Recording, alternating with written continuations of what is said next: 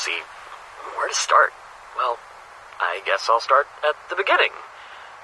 My name is Kocho Shiona, and I've just been chosen to be the headmaster of Academy High School. To be honest, I'm not sure if I really believe this is happening. I keep pinching myself to make sure I'm not dreaming. I mean, the entire nation has been talking about this school for months. The idea of an elite high school that only opens its doors to the most intelligent students in Japan? A place for the most promising men and women of today to be transformed into the leaders of tomorrow. A school built for the sole purpose of being the most prestigious learning institute in the country. It's an ambitious undertaking, to say the least. But the thing that shocks everyone the most is that the school is being bankrolled by Saikou Corp. Who would have expected an electronics company to found a school? At first, I thought it was some kind of long-term business plan. Maybe they wanted to build a place to gather the best and brightest students of Japan, and train them to be their next generation of employees. But it turns out that I was wrong. Really wrong. And I got to hear the truth straight from Mr. Saikou himself. That's right. I just met the Saikou in person. I'm still shaking. It was like getting to meet Leonardo da Vinci, or Thomas Edison. I've lost count of how many things he's invented or improved. I don't think there's a single product in my home that doesn't have the Saikou logo on it. A man whose ideas and inventions changed the world. People like that are only born once a century. Anyway, the reason he built this school, it blew my mind. It's not something he's ever mentioned in public, but he didn't tell me to keep it a secret either. So, here it is. It's his daughter. It's all for his daughter. He cherishes her more than life itself, even more than his multi-billion-dollar corporate empire. He wants to make her dreams come true, so he's building a high school customized to suit her exact tastes. The name of the school, the location where it's being constructed, even the exact layout of the building. Everything was chosen by his daughter. His mission is to make sure that the best years of her life happen at Academy High. She gets to decide who's allowed to enroll, she gets to decide the school's policies, and I'm pretty sure she gets to be the student council president starting from day one. No questions asked. So, not only will this school be a collection of Japan's most highly qualified teachers and most brilliant students, but it's also a giant, shining monument to a father's love for his daughter. It almost brings a tear to my eye. And I'm going to be the headmaster. I'm still surprised I actually had the courage to send in my application. I guess it's because the qualifications they were looking for seemed surprisingly low compared to the qualifications for every other position at the school. In fact, Mr. Saikou told me I was perfect for the job after just asking me a few questions. There's a part of me that wonders if his daughter just wants the school's headmaster to have a certain appearance, or a certain name, or voice, or something. I'm not really sure if I got the job because I qualify for it, or because I meet some invisible criteria that I'm not aware of. I guess Mr. Saikou could tell I was nervous, because he gave me a gift. This portable tape recorder. One of his inventions. He told me that it's therapeutic to record an audio journal when you're feeling overwhelmed. That's the whole reason I'm recording this right now. And I gotta say, it actually worked. I feel much better now. You know, this is kind of fun. It might turn into a habit. I can't stop thinking about the last thing he said before he left. He called me Headmaster Shiona. It'll be a while before I get used to hearing that. Huh? Oh, wow. I didn't realize how much dust was on this thing. Well, I suppose I should consider myself lucky. If I never use this thing, it means everything has been going so smoothly that I just never feel the need to vent. But something happened today that really threw me off. I wouldn't feel right talking about it with any of my colleagues, but I need to get it off my chest. So maybe recording my thoughts will help. Today, I visited Saikou headquarters for a routine meeting with Mr. Saikou, just as I've done dozens of times over the past few years. But today was different. He was angry, foul-mouthed, and short-tempered. I'd never seen him like that before. He didn't reprimand me for anything, and we simply discussed the usual topics, but the entire time he seemed like he was on the verge of exploding. I was confused and worried, and frankly, scared. His secretary must have seen how shaken I was, because after the meeting, she took a moment to assure me that I hadn't done anything wrong, and that Mr. Saikou was angry about a personal matter. On most days, I would never dream of gossiping about the man who signs my paychecks, but my curiosity got the better of me, and I asked her for details. She didn't know all the specifics, but she knew enough to give me a basic summary. Earlier that day, Mr. Saikou had a furious argument with his daughter, who graduated recently. Apparently, she doesn't want to inherit the company, and she's decided to leave Japan to travel the world. This is absolutely unacceptable to her father, because he's invested a lot of resources into giving her the training necessary to take over his empire when he retires. He had absolute faith that his daughter would inherit his company when the time came, and her decision had invalidated all of his plans, along with many years of effort, not to mention an incalculable amount of money. After a long, heated discussion, well, more like a shouting contest from the sound of it, Mr. Saikou threatened to disown his daughter, and she had absolutely no problem with that.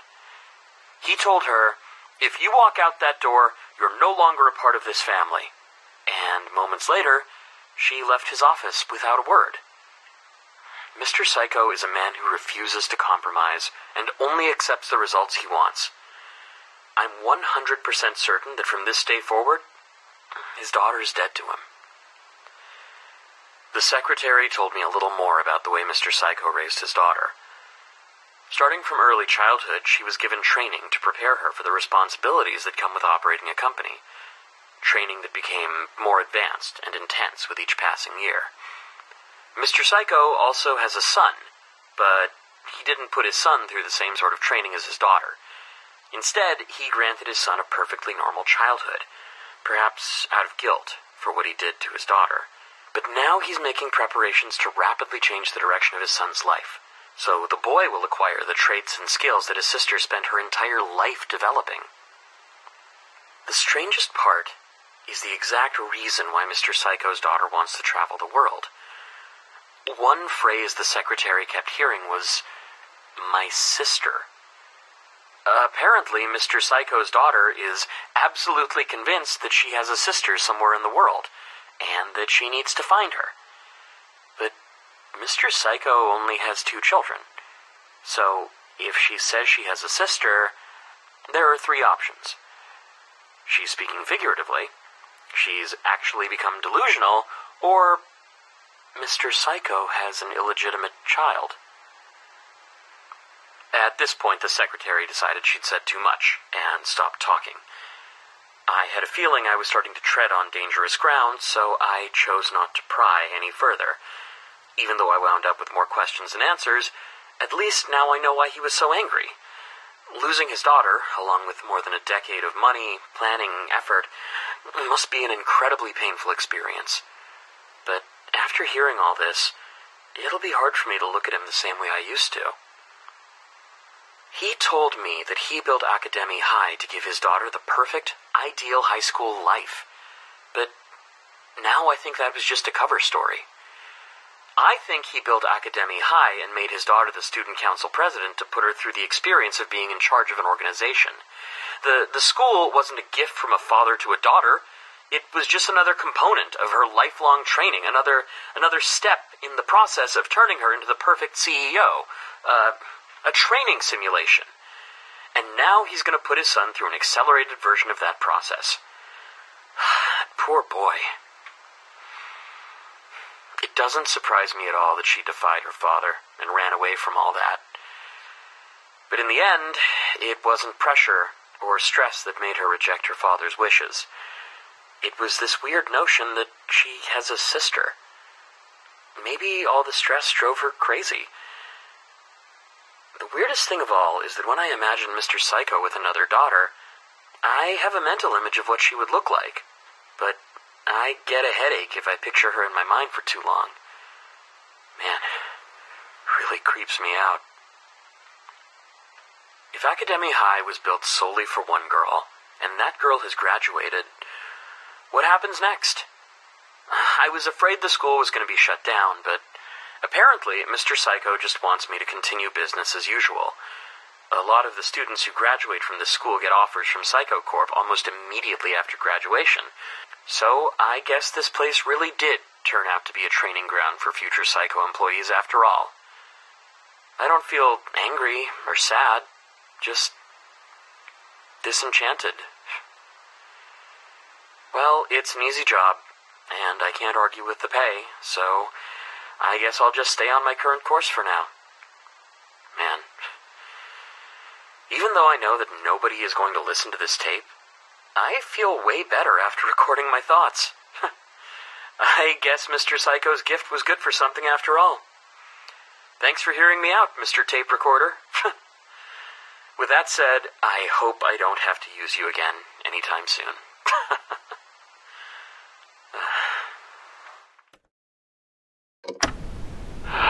Wow. Can everything really collapse this easily? Cameras, interviews, police. I don't want this to be my life. The past few years were perfect. Why did this have to happen? It's not like it was my fault. Or was it? I guess I understand why they're putting all the blame on me. It's my school. I'm responsible for it and everyone inside of it, but how was I supposed to... How could I have seen this coming? What could I have possibly done to have prevented this? A murderer. A killer. In my school. Those girls who disappeared. I don't want to admit it, but it fits. Those missing girls are probably dead. Dead. Was there anything I could have done? Could I have stopped this? Could I have saved them?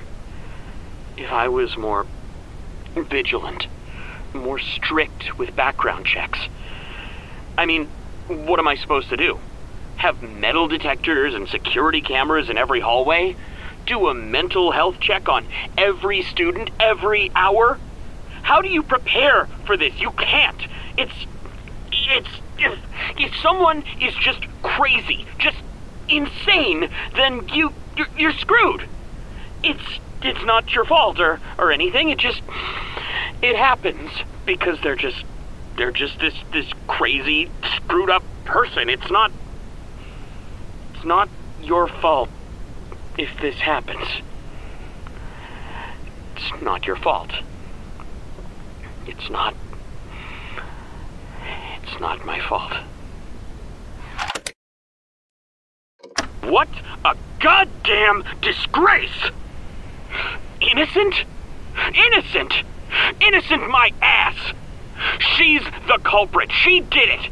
That girl, that monster! I've never seen someone so goddamn manipulative.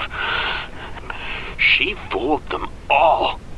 Every single one of them was dancing in the palm of her hand by the end. What a farce! People are dead. Young people who had promising futures, whose lives I was responsible for. She did it. She did it. She's the only one who could have. That blood is on her hands. And now she walks free. That conniving little... And I'm expected to let her back in the school. Stand on a stage and hand her a diploma? Mr. Saikou told me to let it go, but I can't. I can't let this go. She murdered people and got away with it. I can't believe... God damn, this is just... This was supposed to bring closure. This was supposed to close the chapter. This was... God damn her! God damn her.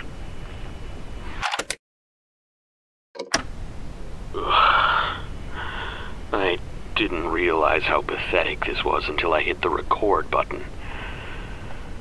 There are distressing things I want to talk about, but the only people around me are my colleagues at work. I can't show weakness in front of my subordinates, so if I want to talk and have someone listen, then I have to use this. A tape recorder. God. The problem is, enrollment is dropping. The past few years weren't too bad, but now, for the first time since the school opened, enrollment is actually lower than the previous year. This was the only good thing I had going for me, and now I'm watching it die. I can pinpoint the exact moment when the decline began. That trial. That damn trial. As soon as the media started calling this place the murder school, our fate was sealed. The only suspect was found innocent. So the public believes that the culprit is still at large. Nobody wants to attend a school where a serial killer might be running loose. But that was 6 years ago. 6 years. We haven't had any incidents since then. It's safe here. What am I supposed to do? Hang a sign on the front door of the school that says, "We've gone 6 years without a murder. You can all come back now." We had momentum. We had an upwards trajectory. We were rising, soaring. We were on the road to being as internationally renowned as Harvard or Yale. But that trial, it killed the momentum. And once you lose momentum, it's almost impossible to get it back. Sometimes I wish that journalist had never said anything. If he'd kept his mouth shut, just let her get away with everything, there never would have been a media circus. Just some mysterious disappearances that would have been forgotten in a few months, but no, he had to drag us all into a big scandal.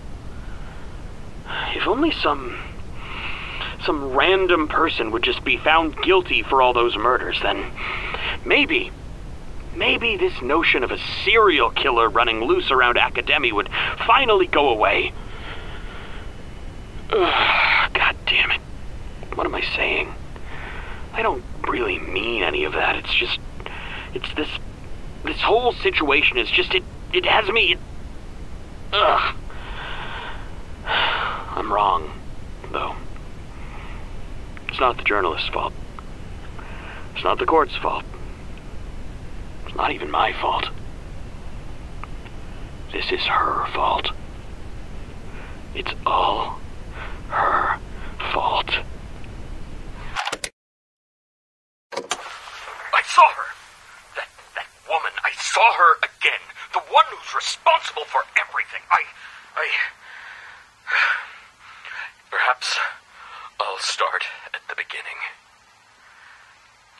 Every week, I travel to Saikou corporate headquarters to have a meeting with Mr. Saikou about Academy. This time, I arrived a few minutes earlier than expected. I asked the secretary if it would be all right to begin the meeting early, but she refused. She told me that Mr. Saikou had another appointment right before mine, and that I'd have to wait my turn before I could see him. I took a seat and began to wait. That's when she walked into the room. It's been 10 years, but not a single day has gone by that I haven't thought about her. The one who ruined everything for me. I recognized her immediately. She had aged, but I could still tell it was her. She glanced in my direction for a moment, and our eyes met. She smirked, but said nothing to me.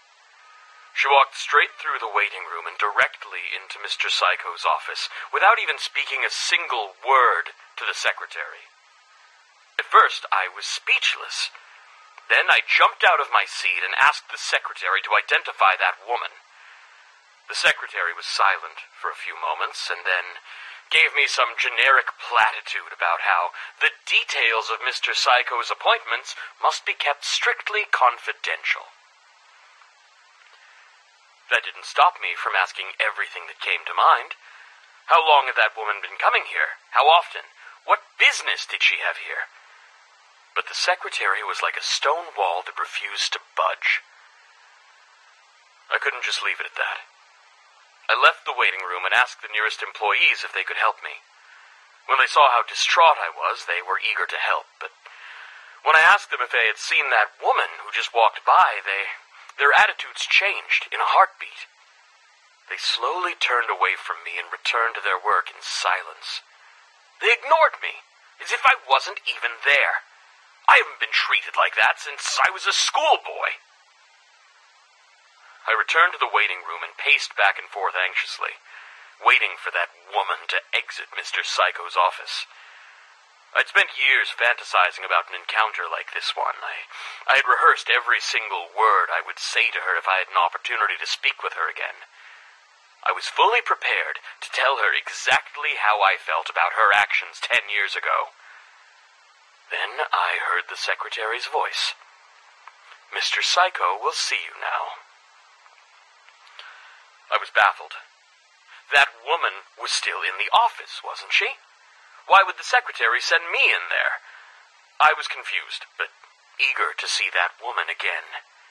I approached the door to Mr. Saikou's office.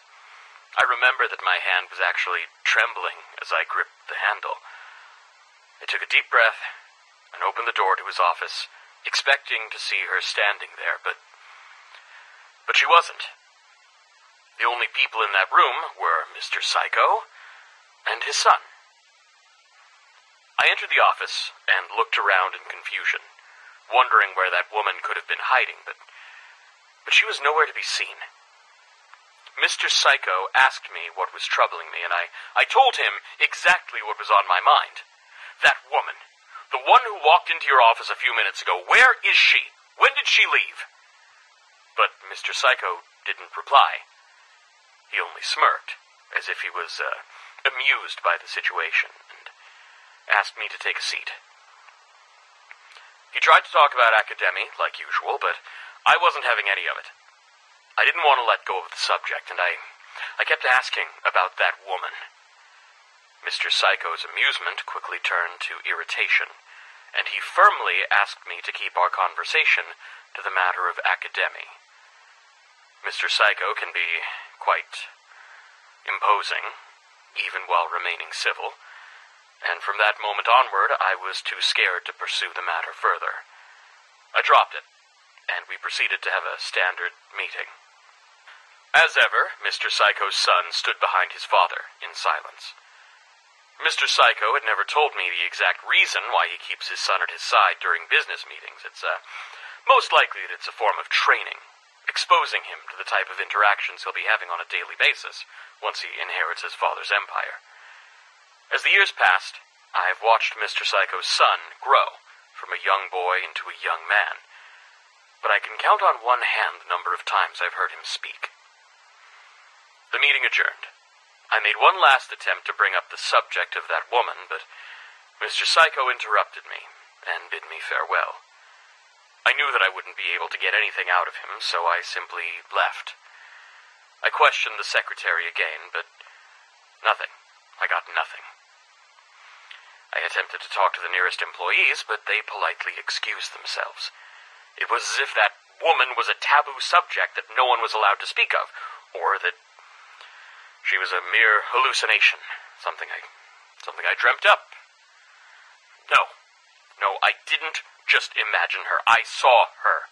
I didn't catch her out of the corner of my eye. I didn't glimpse her for only a moment. We looked directly at each other, but what business would that woman have with Mr. Saikou? What could he possibly want from her?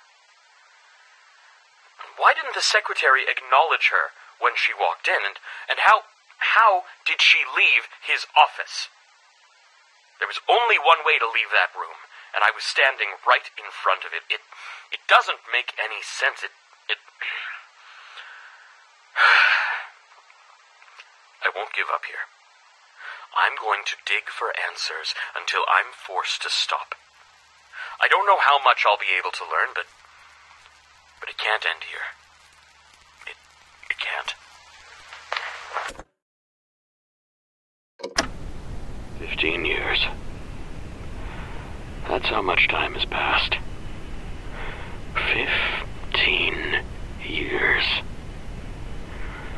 15 years watching it all spiral downward.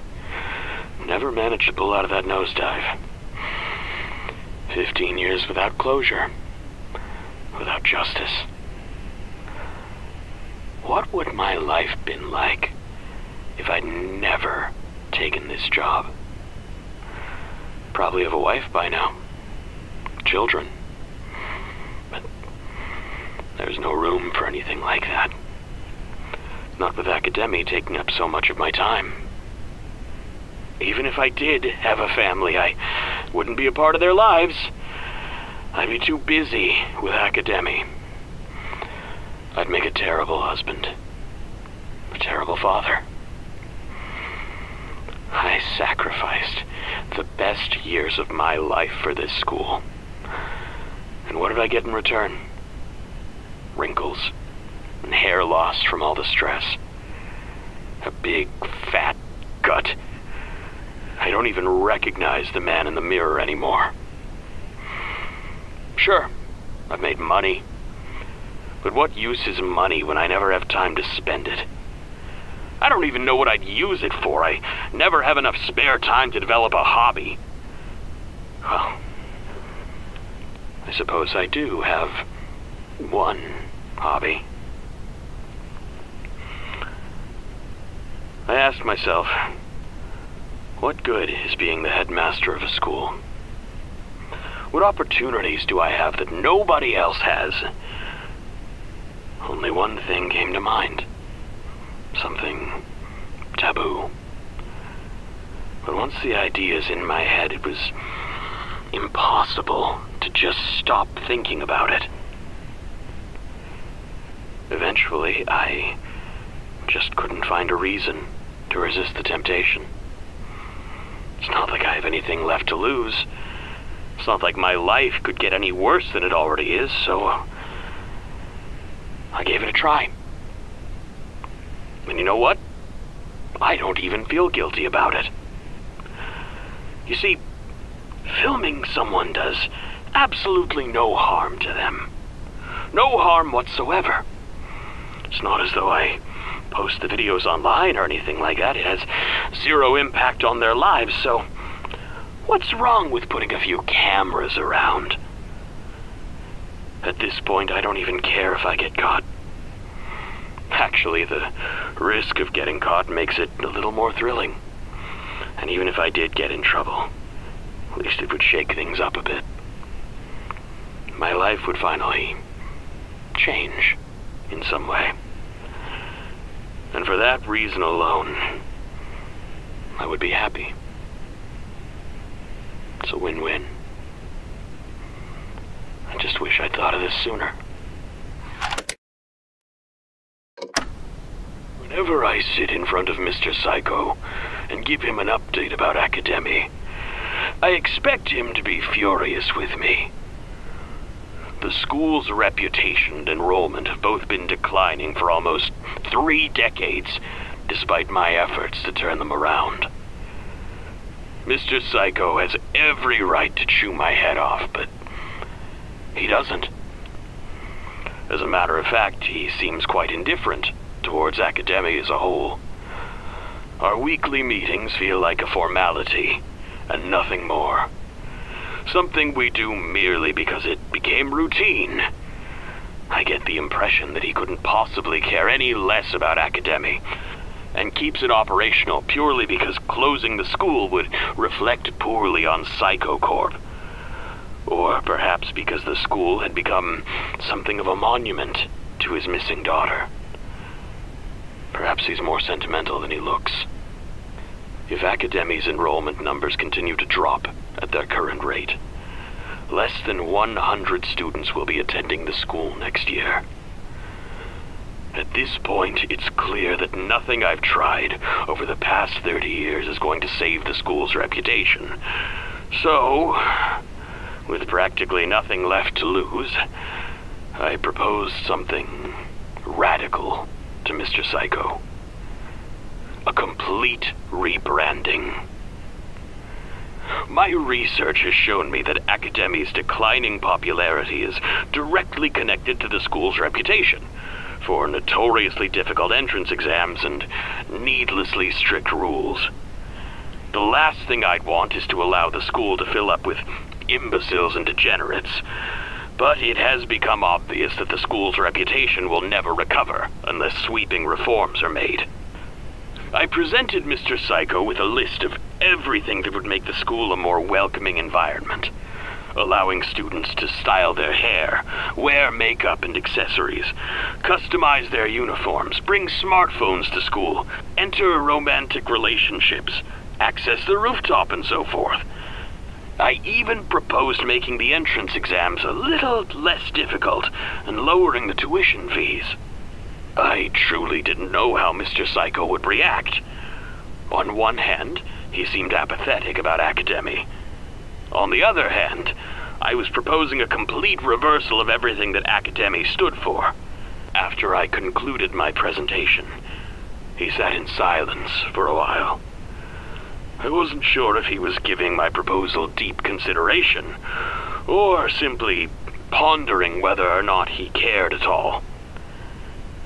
Eventually, he shrugged his shoulders and simply said, "Give it a try. I'm not sure whether or not the rebranding is going to be a success, but for the first time in years, I feel excited. Like I actually have something to look forward to. The tedium of the last few decades had become unbearable. And these big, drastic changes are exactly what I needed to break up the monotony. I'm eager to see what kind of crowd these reforms will bring in. Here's to a new chapter in the story of academia."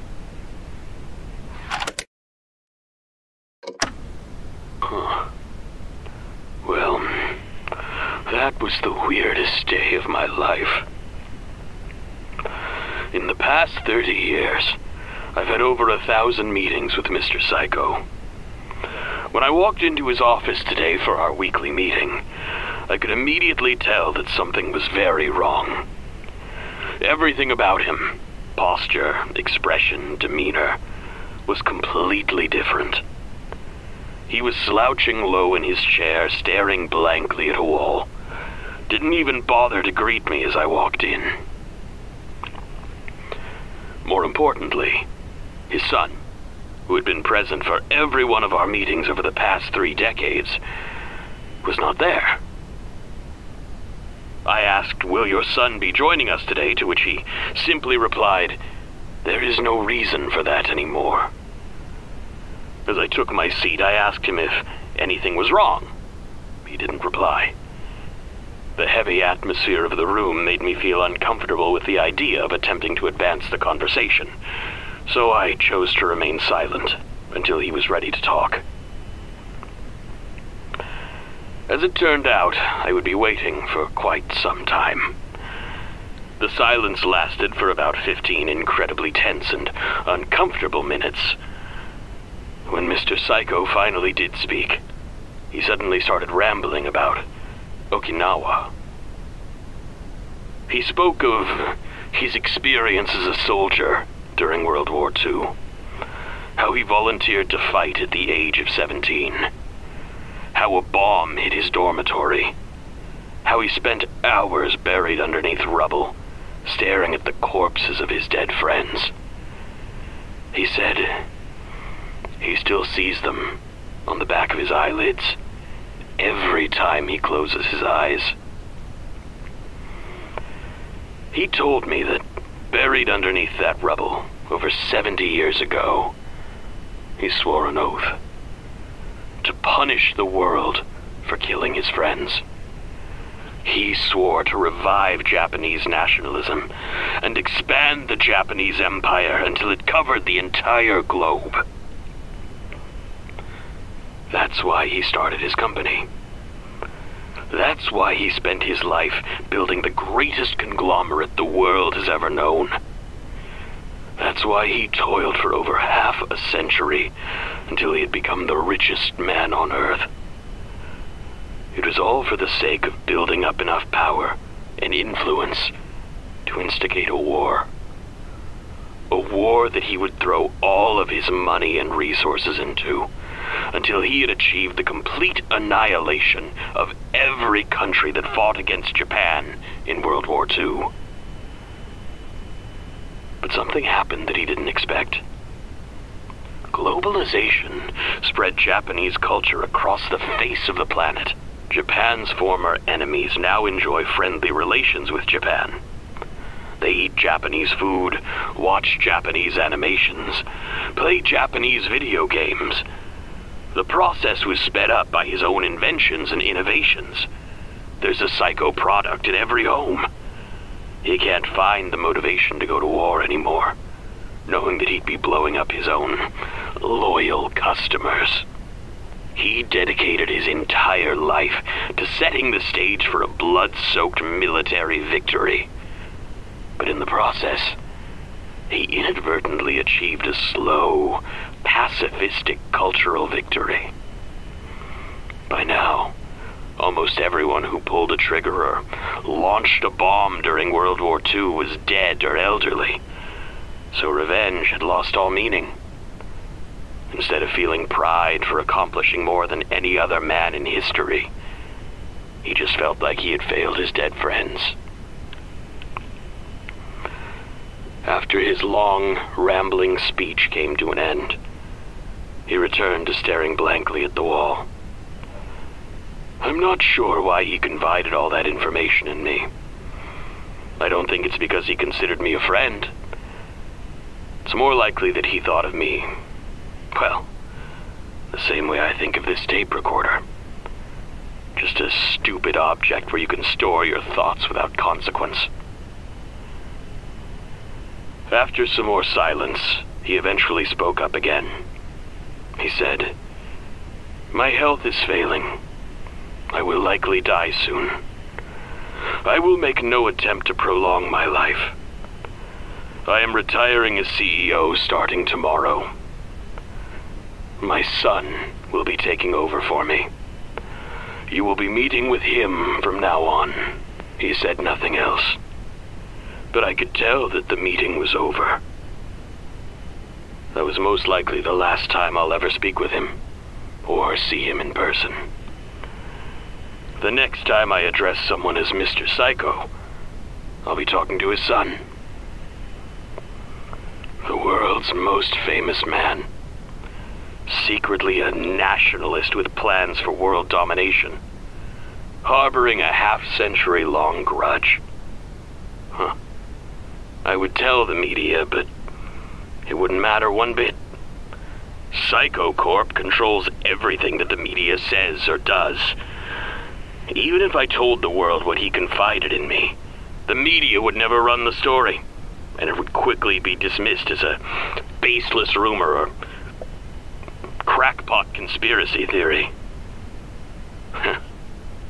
I guess, in that sense, he really did take over the world.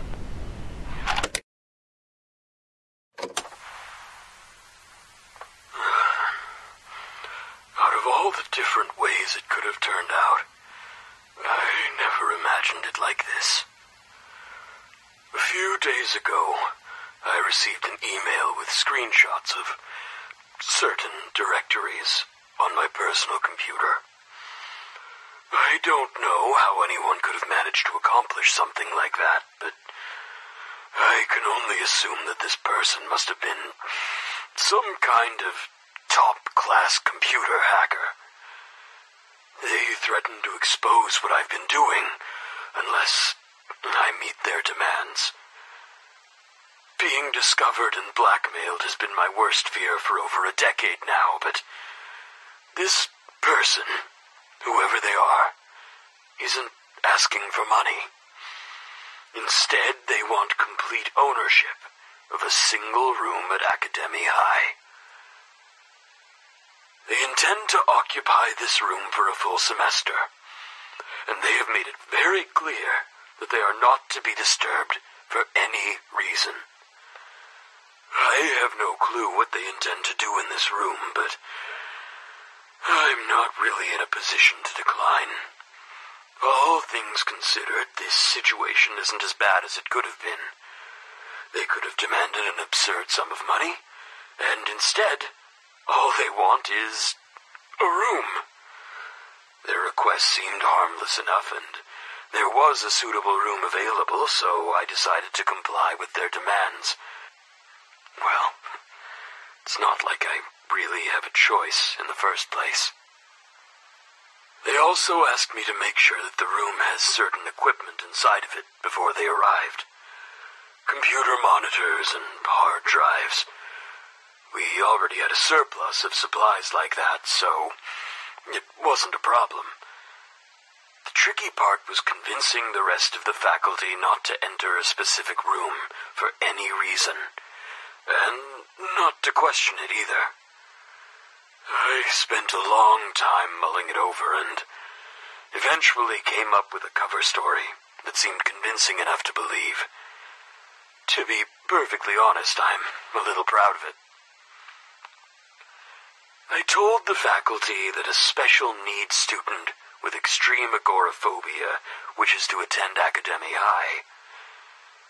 Because of their intense social anxiety, they will remain secluded in one of the school's rooms, and are not to be disturbed, because it would trigger a panic attack. Teachers will record their lectures when class is in session, and email these recordings, along with class assignments, to the reclusive student, once per day. I will personally handle anything else the student requires, such as meals at lunchtime. Some of the teachers thought my story sounded a little sketchy, and wanted to hear details. Their questions were harmless, but I was sweating bullets, and I felt like I was being interrogated by the police. Eventually, I convinced them to believe the cover story, and the meeting ended with the faculty praising me for being so accommodating to a mentally handicapped adolescent. I felt a little guilty for deceiving them, but it's far from the worst thing I've done. The only thing that matters is the end result. We now have a room which is off limits to student and faculty alike. The hacker never told me their name, age, even their gender. It's frustrating. If I'm going to be put through such a harrowing experience, I at least want to know who's behind it. I set up a hidden camera outside of the room that has been set aside for the hacker. When I got into work this morning, I checked the recording, only to find that it had been replaced with a graphic of a black silhouette wearing a red wig, along with the words, "Don't try this again." The message has been received, loud and clear. I asked the hacker if they needed anything else from me. Daily meals or anything of the sort. They told me not to worry about them, and to simply go about my business as usual. They explicitly told me to pretend they don't exist. It's going to be nearly impossible for me to put them out of my mind, when they could end my career with a single click. It feels like there's a slimy creature crawling underneath my clothing, and I simply have to grit my teeth and live with it. Then again, I don't really have any right to complain. Perhaps this is simply karmic retribution for my actions. It's very fortunate that these little therapy sessions were confined to cassette tapes. If I had been making digital recordings instead, the hacker would have a lot of very dangerous information right now. With that said, I no longer feel comfortable keeping these tapes around. They're too much of a liability. I should dispose of them, but it would be such a shame. 30 years of my innermost thoughts just tossed away like trash. It would feel like I'm wiping someone's memory. What was the point of recording anything at all if I was just going to destroy it one day? There was never anyone in my life who I felt comfortable expressing my anxieties to. This tape recorder has been like a close friend who I could trust with my deepest secrets. I know I have to dispose of these tapes, but maybe I'll keep them for a few days. Listen to them one last time. Try to figure out where it all went wrong. Then dispose of them when I've said my goodbyes. But there is one tape that I'm already prepared to part ways with. The tape I made after Mr. Saikou's recent, demands. It's far, far too risky for a recording like that to exist. That one must be destroyed immediately.